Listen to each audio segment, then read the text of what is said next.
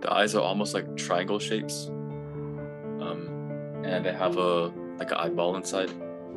So for the nose here, there's a line here that's actually separating like the two surfaces.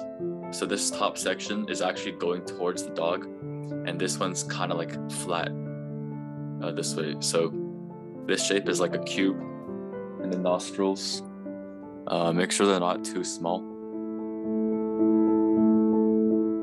So you just want to make sure that you're getting like the spacing of everything more or less right.